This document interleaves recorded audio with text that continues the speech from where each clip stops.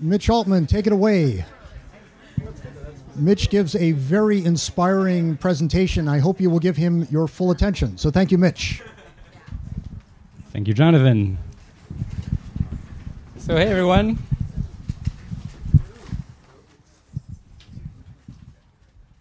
So this will, in a way, sort of dovetail off of the last question asked to Jonathan about if he has a day job. And maybe that'll become clear in a bit. So, how many people do you think are unhappy with their work in our country? So I looked that up for this talk online, which is the fount of all knowledge. And according to where I looked, it was 80%, which is really a bummer if you consider that we spend about a third of our lives there. But I turn TVs off for a living. My name is Mitch Altman, and I love my job. So by presenting my journey from a depressed blob of a kid to a jet-setting, public-speaking inventor who loves my life, I'm hoping that others may benefit from my experience. Because if I could do this, really anybody can. But I didn't start off happy. I grew up in my own little world, propelled there by being brutally bullied, targeted for being an introverted geek, fat, gay, bad at sports. Teachers and parents were no help. Generally, life was hell. So when I went home, I retreated into the magical world of television. Kids on TV, unlike me, were beautiful, had loving parents, understanding friends, problems that were solved by the end of the show. It was totally depressing. So I just retreated more into myself, only to become more of a target, only to retreat more into TV once I got home. Can you say addiction? Sure. Yep, I'm a TV addict. But there are so many ways of avoiding oneself, and I've tried most of them. Tonight I'm just going to talk mainly about a couple. TV is one, and work is another. So,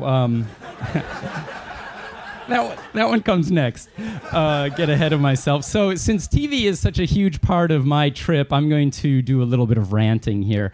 This is a sophisticated audience, so my rap on media literacy is probably not so important as when I do talks like this in front of kids at school during TV turnoff week or whenever. But there are all sorts of things about TV that a lot of people don't think about because it's just, TV is ubiquitous, right? So fish in water. But what do you think TV is for? Anyone care to guess? Yeah, well, I think you all got the basic idea. So it's really about profit, but not just profit. It's maximum profit in the next quarter, which is what corporations are for, mandated by law to support the shareholders. So there's nothing wrong with profit, but when it's maximum profit in the next quarter is the primary goal, there are consequences. TV is not there for my benefit. It's not there for your benefit. It's not there for our benefit. It's for maximum profits in the next quarter. And there are consequences to that. The biggest for me is that time goes away. So statistically speaking, the average American, if there is such a thing, but statistically speaking, the average American watches 4.5 to 6.5 hours of TV every day and lives 70 years. So if you take the smallest number of that, and that's according to all these different studies, the smallest number, 4.5, multiply it out by 70 years, that's 13 years at the end of one's life doing nothing but spent watching television. So what if a magical fairy could come along on your deathbed after watching these 13 years of your life, watching TV, you're about to die, but the magical fairy says, I will give you back those 13 years to do whatever you like with. What would you choose to do? If the answer is an enthusiastic watch television, then you have lived an incredibly fulfilling life. If the answer is anything else but an enthusiastic watch television, then maybe you could have done just something a little bit different, just something a little bit cooler. There's always something, no matter where your life is, that you can do a little bit cooler. So why wait till your deathbed to make those choices? Why not make them now? So there are other aspects to television. Oh yeah, one little factoid also. Let's say you have your own favorite little half-hour TV show, and you're watching the reruns 5 days a week. Multiply that out, and what do you get? A little bit more than 1 year spent watching that favorite TV show. In my book, that TV show better be damn fucking good. That's a year of your life. So anyways, maybe there's something cooler, maybe not. Maybe it is a really fucking cool show, but it's totally up to you. I don't want to tell anyone what to do and what not to do. I'm making provocative statements, hoping to provoke some thought. I think our country could use a little bit more thought. So, and I'm here to help. So, another aspect of television, people who, I've put a lot of thought and research into television, it being my big bugaboo, so I just reel off a few of the things here. You can look them up online or ask me more about it later if you like. But people who tend to watch more television tend to be less healthy. And it kind of makes sense, too, doesn't it? Because when you're watching TV, you're not doing something active, something healthy. You're just sitting there watching. And these messages repeating over and over again called commercials, the predominant ones being junk food, are repeating over and over again. And maybe it looks really good to eat some junk food while you're just sitting there doing nothing but watching. So people who tend to watch more TV tend to gain more weight. And it's turning out that next to high fructose corn syrup, the next reason for childhood obesity is television watching. So what's next? One thing one thing I learned from developing sort of bumbling my way into helping develop virtual reality back in the 1980s, we discovered that brains, it's really easy to fool brains into thinking something's real. You don't have to show much, just sort of line drawings even do it. But all you have to do is give a context and repeat something a few times and your brain says, real. So it seems to be one of the main functions of brain is to do pattern recognition, repeat it a few times, and your brain says it's real. So with virtual reality, your intellect can be telling you, I am sitting in a chair, looking at some computer screens in an office building in Redwood City. But the rest of your whole being, your psyche is saying, I'm floating in a cloud, purple pigeons are flying by, and on that cloud over there is a folk singer singing bad music. So that's what's real. And the TV industry makes use of this, often quite explicitly in the messages it repeats to try to sell us products. And through repetition, commercials do tend to work, statistically speaking. So one predominant way of presenting an advertisement for selling product is to start off the commercial by somehow keying into our insecurities and saying, you are not adequate. And it does that usually by comparison because it has some beautiful people over here, impossibly beautiful people. Where do they get these people anyways? These impossibly beautiful people having the most incredible time of their life, or maybe they're always having this incredible time because they're so damn beautiful, and they're using product X. Now, I know none of you are going to go out and buy product X just because you've seen a commercial like this, even if you've seen it a bunch of times. But statistically speaking, these commercials do work. Over a population, repeating this over and over again, more people buy product X. And they put a lot of time and effort and energy into figuring out how best to do that. But what I want to point out here is the unintended consequence of a repeated message, which is, you are inadequate. How many times can any of us hear that message over and over again on such a powerful medium like television before it has at least some effect? Before we're feeling just a little bit inadequate, alienated, disconnected. So, there's a bunch more I can say about TV, but the one thing is, just one thing about lowest common denominator. TV advertisers want to get as many people to watch their commercials as possible, to suck as many people in as possible. So they're not going to say, you, as a unique individual, this is for you. They're going to say, this is for the lowest common denominator for a bunch of people for a cross-section of normative society. And as a result, we don't see ourselves reflected back from the commercials, and the content is there to grab us so that we'll watch the commercials. So it's also working for lowest common denominator. As a result, we don't see ourselves reflected from the content as well as the content of the commercials. And sort of by absence here this time, how often can we have repeatedly these messages over and over again where we're absent from it before we're starting to feel a little absent? Before we're feeling a little more disconnected and alienated.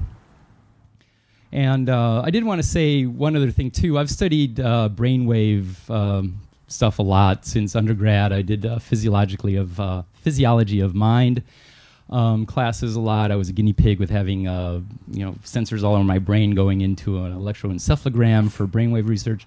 And there's a spectrum of frequencies that a brain is constantly emitting. When you're awake, it's usually beta waves, and that's what we're doing when we're conscious. There's another set, a little bit lower frequencies from that, which is alpha waves. And then there's theta and delta, and there's even gamma. But alpha waves is what I want to talk about here. There's one thing, and only one thing, in the history of 2 million years of people on the planet that induces alpha and only alpha waves in human beings, and that's television. Now, alpha is not bad. You need alpha in order to live, in order to drift to sleep, in order to wake up, in order to meditate, in order to groove on solving a problem on one of your geeky projects, or just be in a groove in general. Alpha is really important. But when we're just experiencing alpha, it's kind of transient, kind of nice, but you're totally passive. What more perfect state to be in to absorb TV commercials? Now, this wasn't done purposely, but advertisers do make use of this, which is pretty interesting. So all of this put together means that people who watch TV tend to be less happy than people who watch less TV. Did I say that right? People who watch more TV tend to be less happy than people who watch less TV. And that makes sense, doesn't it? So for the first time ever, a university study came out on November 14th from the University of Maryland, which finally proved just that. They came out, and the headline of the story was, people who watch more TV tend to be less happy. And they even used the word addiction when talking about people who watch TV, because people who watch, like any addiction, people who are using say during the use that they are more happy, but soon thereafter and several hours thereafter, they say that they're less happy. And so that's addiction, and that brings me to that one other slide. This is another way I've used to avoid myself, but like all other ways of avoiding oneself, there are pluses and there are minuses. So I have to talk about pot here because it saved my life. Really, in my high school, all you had to do to be considered cool was to smoke pot. Suddenly, I actually enjoyed hanging out with other kids instead of just hanging out on my own, being afraid of being beaten up. It also led to my first popular invention, the electronic bong. So, but of course, it being the way it is, I abused it. Avoiding yourself through feeling trapped at work is another great way of really avoiding oneself. So I learned this from my workaholic dad, and I tried it out on myself in my first real job, which I hated. But I lived in this beautiful rent-controlled apartment, but in a city I didn't like at all. So, Boston. Choice is a really powerful thing. I was a TV-watching, uptight closet case, feeling trapped in a job in a city I didn't like at all. I made all of those choices, and I was miserable. It was time for new choices. I never liked TV, even as a little kid. I actually remember when I was 5 years old, precocious as I might have been, thinking, I don't like this. Why am I doing this? But I didn't have an answer. I was only 5 years old, so I kept watching TV. So the thing is, as an adult, I came to the conclusion, I work 8 hours, sleep 8 hours, and watch TV with whatever little time is left. No. But what else to do? So I started by stopping doing what I knew I hated. So I quit my job, bought a VW van, and moved away from Boston. So I'm traveling where the only choices are which ways to turn at which moments. So why not choose which ways feel good? Well, one choice leads to another, and I'm in Alaska at my first consulting gig. Knee-deep in fish heads, covered in slime, and ripping the guts out of fish, and loving it. And when I quit this job 3 weeks later, hating it, I realized that for the first time in my life, I'd actually been happy. So I go down the West Coast. I inevitably run into Silicon Valley, where I can sling bits rather than slime for a living and make enough money in 3 months to not work the rest of the year, which is pretty cool. But after about a decade of doing this, I thought I wanted more than just a pretty cool life. So what would happen if I took a year off of work and only did what I loved? Scary thought, scary move, but I had to try it. So I ended up doing a lot of volunteer work and this totally great geeky project. Which brings me to inventing, which is 3 steps. First, seeing a problem, like TVs popping up all over in public places. Then, coming up with a solution. How about a universal remote control that can turn them all off?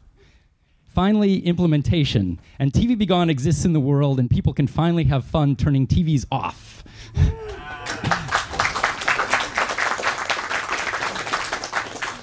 So I worked on TV Be Gone because I loved it. Several of my friends helped because they love it, making it all possible. But we never really thought we would make money from it. It was just a fantasy. Yet, on the first day of sales, $24,000. I was propelled instantly into the media spotlight. NPR, New York Times, People effing Magazine. I was even on Fox TV News. I was asked to give public presentations, me, an introverted geek, yet somehow I did okay. And that's how this whole line of work that I am currently still in got started. Overall, I totally love it.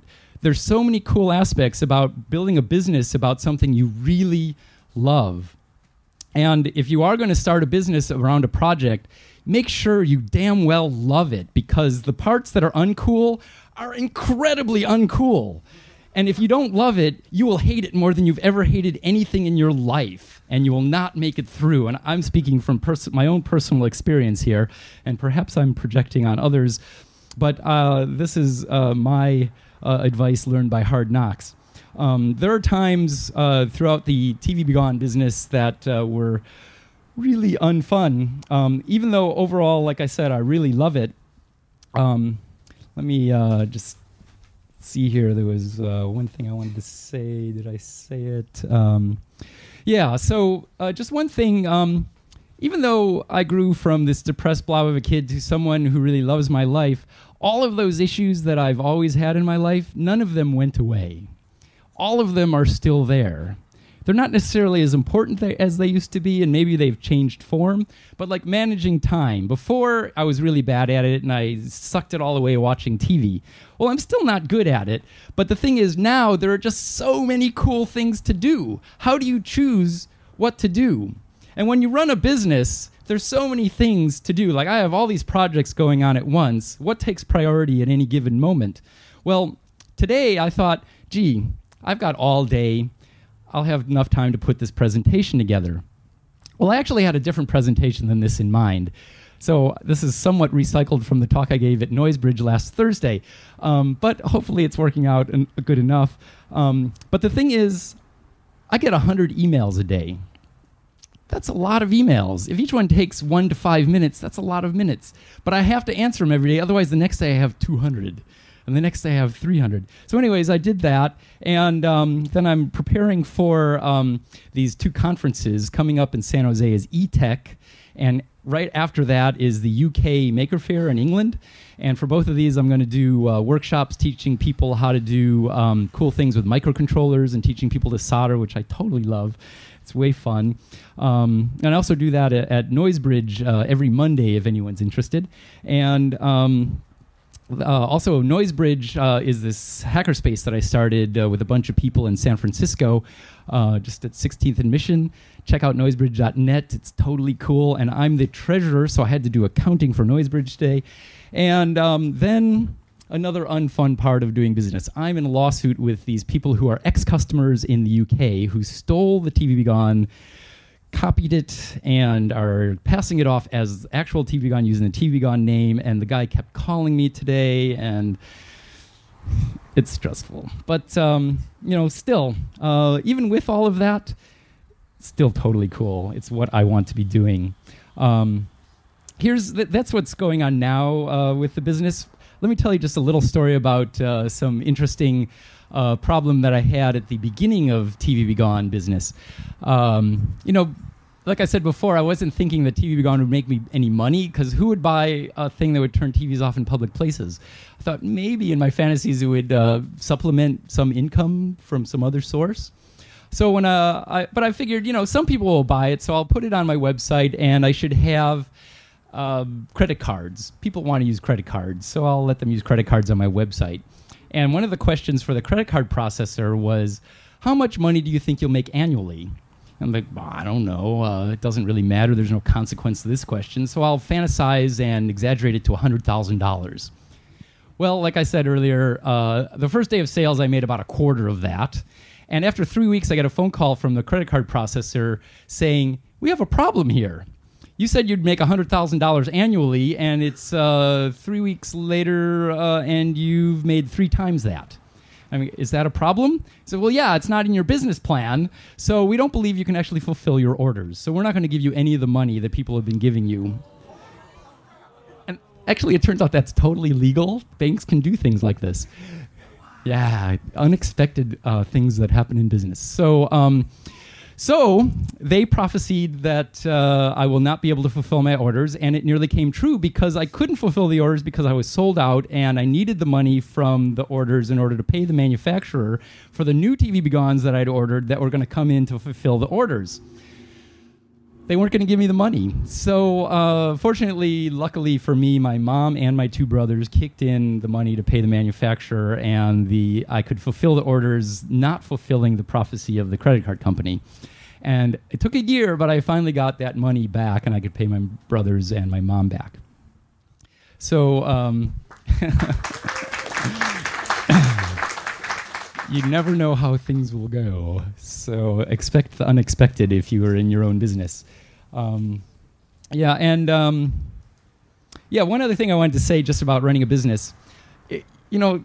Suddenly people are buying TV Be Gones like crazy. It was just on Wired.com, and evidently people pay attention to Wired.com. I never did, but that's why NPR called me and New York Times and blah blah blah. And so it got way out of hand, and people are buying them like crazy, and they're $20 a piece. And if you're selling a lot of something at $20 a piece, a lot times $20 is a lot of dollars.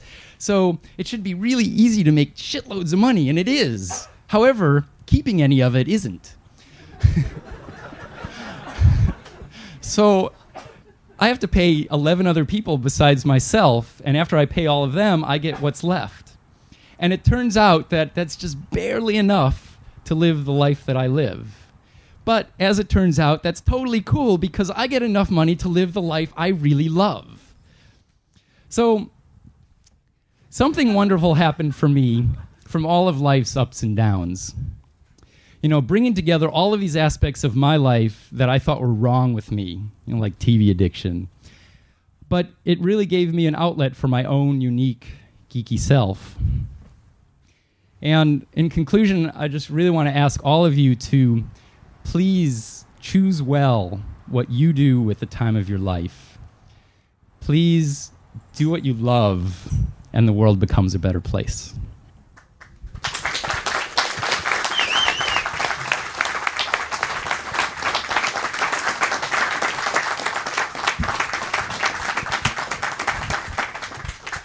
So if there's any questions, I can field those, or if anyone wants to do an open dork. Or Does the TV Be Gone turn off NEC TVs yet?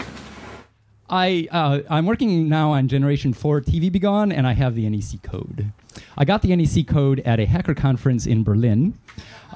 They happen to have... NEC makes these commercial TVs that are only available industrially, not for consumers, so it's hard to get the code because they're not in universal remote controls, which is how I get all of my codes. But they had these ones at the convention center, and I went up to the manager of the convention center, and I told him, just what the hell, I collect off codes for TVs, and I don't have this one. Can I borrow your remote control? And he said yes. So I will have the NEC code in the next generation of TV Be Gone. Remember how we work for an AV company? Yes. We buy commercial TVs all the time. Well, we should talk. Shut you down. Oh, I'm perfectly happy. Yeah, so I'm always looking for new codes, and projector codes are also hard to get. Yeah. Is Cornfield Electronics a reference to Twilight Zone?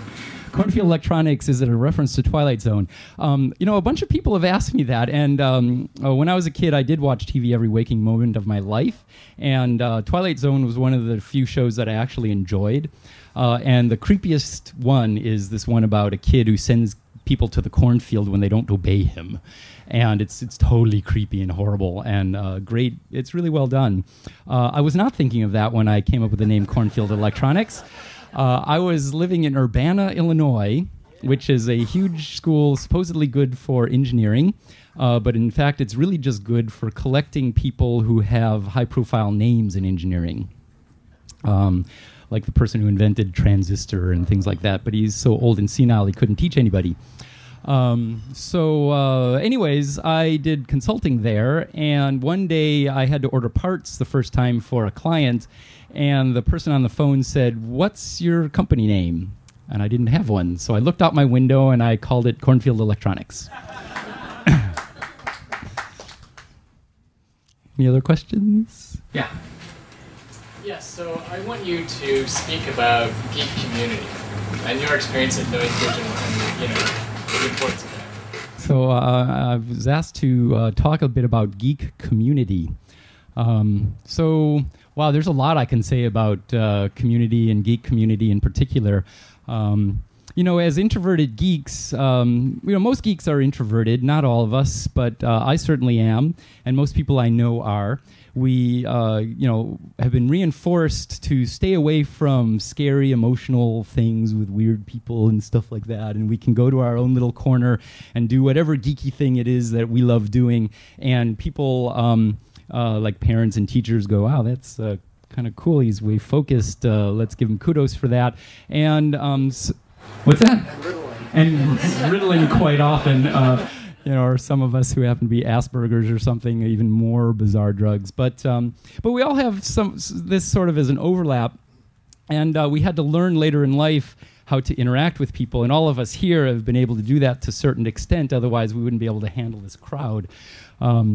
So having some way for us to get together to share our experiences, because we grew up on this planet where human beings evolved over, whether it's 200,000 or 2 million years, however you look at humans, it's in our DNA to survive through society, through being social, to cooperate with one another, to survive against nature, which is sometimes cool and sometimes kind of hostile. So how do we deal with that in our modern planet, especially as introverted geeks? Well, there are so many ways that we hunger for community. And I think everyone in our modern culture starves for community in some way or another. And we are lucky enough to have things like Dorkbot that some fabulous people have just said, hey, let's have a Dorkbot. And, and look what happens as a result, just one person's idea. And hackerspaces have been popping up all over the world. And they're starting to proliferate like crazy just over the last year or two. As a result of really a lot of work that's been done over the last quarter century in Germany, due to just a handful of people collecting all sorts of geeks to do cool projects. And there's also hacker conferences happening. We can get immensely recharged by sharing our projects, by learning from other people's projects, and and then go off into our own little geeky corner and do cool stuff. Come back and share it, and so I don't know. There's just some random brain firings for me on that thought. Yeah. What other horrible things should we look out for if we go into business ourselves? What other horrible things should you look out for if you go into business for yourself? Oh, wow. We should do that over dinner sometime. There's just so much that can go wrong. And the thing is, you have to you have to take risks. And that's scary. To take a risk is really scary.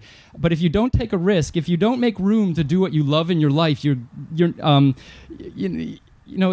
you do make room to do what you love in your life, there's no guarantee that you'll succeed. But if you don't do that, what is guaranteed is that you won't be doing what you love in your life. So, where's the choice there? So, if it's something that you think you might want to go into business with, if you love it, you just have to do it. That's my outlook. If you don't do that, then you're just stuck in some cubicle in a day job that's sapping your energy, keeping you from doing all these things that you could explore that maybe you would love. And I would love to encourage people to really think about that. Even in a scary time like now with, recession or it's really depression, it's an opportunity. There are so many things going on now that don't happen when it's economic high times. And a lot of people lost a lot of money during the .com, and a lot of people lost their housing. But now consultants are in high demand. Companies don't want to hire full-time employees because it's too expensive and it's a commitment. But hiring a consultant for a few weeks or a few months or even a few years is something people will do, and you get paid 3 times the money. So, and you can learn a lot doing that, and you can also say no. I won't work in that cubicle. I'll work with these cool people over here. There's too much to say there, so I'll leave it at that. Yeah. Will you give out your off codes to TVs? Oh yeah. TV Be Gone is now an open source project, and if you look on cornfieldelectronics.com, there's a Maker Faire tab, and a lot of my open source projects are there, including the firmware for TV Be Gone and the plans and the board layout and everything. So it's all open source. It's all there. And if you have any questions, there's my email. Feel free to email me. Yeah. How'd you pick your manufacturer in Asia and drive prices down and all that stuff that's pretty tough from a guy in the U.S.? Yeah, that's a good question. How did I pick my manufacturer in China and deal with pricing and all that? Well, I had originally thought I would do it in the U.S. because I didn't think many people would want to buy this thing. And so I thought, well, if I'm making a smaller quantity, it doesn't make sense to go to China. And the more I looked into it, however, the more it became apparent that there's no way I could afford to do any amount of these in the U.S. The quality is not good, and the price is too high. And there are a lot of manufacturers in China that are total black holes, but there's a very small but significant number of manufacturers in China that treat their people well and have safety standards and treat the environment well and pay their people decently. And finding them isn't necessarily easy, but by asking a whole bunch of my contacts through people I used to work with, I came across what turned out to be the largest single manufacturer of TV remote controls in the world. And they've turned out to be a huge asset. And the reason that they're really good in all of those aspects, as well as good quality and a decent enough price, not the lowest price, but a decent enough price, because I don't care about maximum profits. Cornfield Electronics is a corporation, but it's not publicly traded. It has one shareholder, me. If that shareholder is unhappy, then I know what to do about it. So all I have to do to please that shareholder is to get enough money to live off of. And if the thing is, I made TV Be Gone to make life better for people, and if it's at the expense of other people, that is not okay by me. So I actually went to China. Thanks. So I went to China to check these places out. And in China, so often, people do the right things, as people all over the world do, for the wrong reasons. So the reason that this company, CompuTime, is really good for their employees is because they were busted for being incredibly horrible a long time ago, and they were going to lose a lot of customers in the West. So they had to clean up their act. Another company I'm using now for some of the other things I have in the pipeline, they're really good to their employees, again, for the wrong reasons. They're in Shanghai, and in Shanghai there are so many contract manufacturers that they all try to compete with each other for rock bottom prices, which mean they're treating their employees really horribly. But there's so many of them, employees quit here and go there. So this place that I'm working with distinguishes itself by being high quality. Not the lowest price, but good enough price. So they have to train their employees very well to keep the quality high. Once they're trained, they don't want them to just quit with all their training and go to some other place. So they have to pay them well. They have to treat them well. And when I was there checking them out last spring, I got to know a bunch of the people. My Mandarin is way minimal, and I've forgotten it all since then. But at least I could say hi, what's happening. And I could also talk to the chef and tell him I'm vegetarian. That didn't really work, but if I said I'm Buddhist, that worked. And he made me the most incredible food, and he caters to every one of the employees there, even though this is a huge place. So anyways, that's the story on me picking contract manufacturer. Eatonet. Yeah, if anyone's interested, I can connect you with places I think are cool and help you avoid ones that I think are nasty. Same goes with every step along the chain, from idea through manufacturer, through shipping, through fulfillment. Fulfillment was one of the biggest, incredible headaches of running TV Be Gone. I started off doing it myself, then hired a place when that was like way stressful because it was 1,200 TV Gones a day coming out of my friend's garage, and we somehow did it, but hiring a place made it way easier, but they made mistakes, and then they had to convince them that it was their mistake and not mine. I hired another one closer to home, but then they would yell at me whenever I pointed out a mistake, and they're still billing me for $2,000 worth of TV Be Gones that they lost 2 years ago. But now, my friend Tom started a fulfillment company in New Jersey, and I use him, and it's perfect.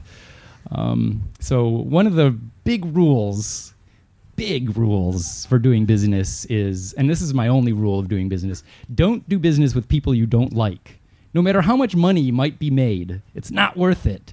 The guy who used to be my customer in the UK, I violated my own rule. So live and learn.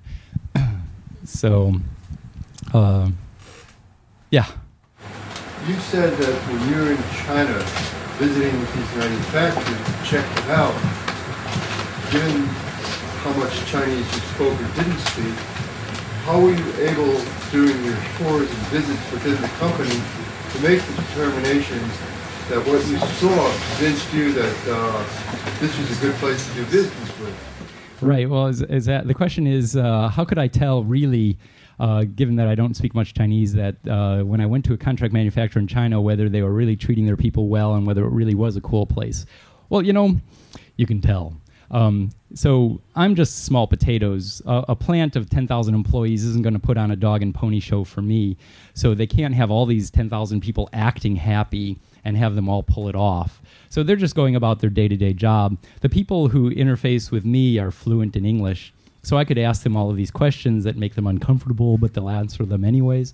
And then I could talk to individuals. Like it's assembly line work. It's not people jumping up and down for joy because it's the greatest work ever. But these places, the two places that I'm doing work with, people have 3-month contracts. So, they come from, this is like some horrible place in China called Shenzhen, a special economic zone. Nothing existed there before, but they put these plants up, and people come from all over China, have a 3-month contract. They make enough money in that 3 months to live the rest of the year. Now, I figured out how to do that here, but, not too many people in the U.S. can really do that. And, and like I said, they're not jumping up and down for joy, but they don't look miserable. The lighting is good. The safety standards are adhered to and enforced. And if you talk to someone, they're not like, is the boss going to see me? They're human. They're not. There's no invisible whips anywhere, and it's very easy to pick up on this. And when I go to another place where the lighting's bad, the tables are too low, people's backs hurt, they're afraid of their managers, it's really easy to pick up on this kind of stuff. So when people are content, or when people are happy, or when people are miserable, so just use your judgment.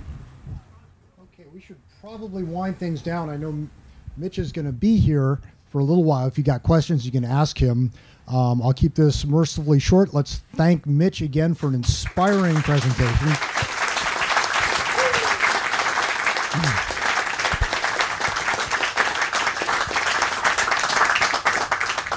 That was awesome. Thank you, Mitch.